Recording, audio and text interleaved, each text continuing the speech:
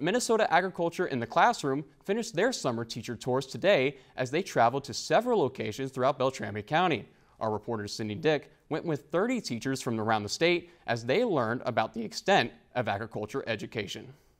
The Minnesota Agriculture in the Classroom Foundation hosts 3 summer teacher tour days, one in southern, central, and northern Minnesota. Our goal is to get educators out onto farms to be able to experience some of those firsthand opportunities in agriculture so that they can bring them back and share those experiences with their students in the classroom.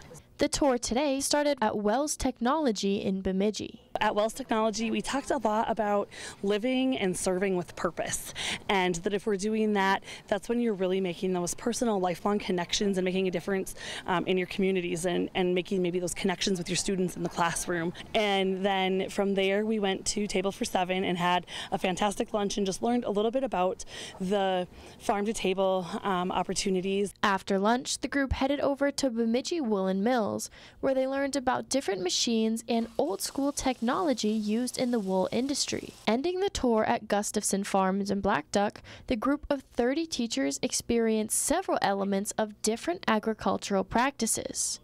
And the teachers got to have plenty of hands-on experience.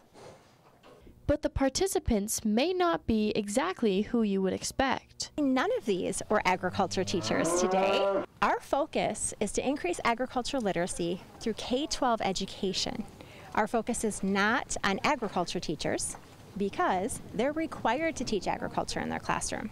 We want to connect with those other classroom teachers to show them how easy it is to meet the academic standards using agriculture to do just that.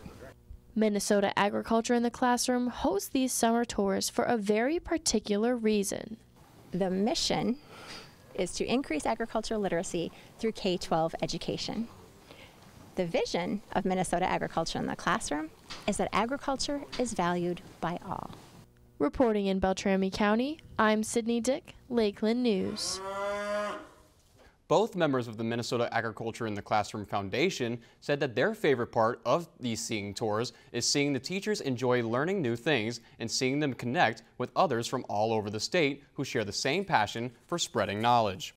Lakeland News is member-supported content. Please consider supporting Lakeland News today.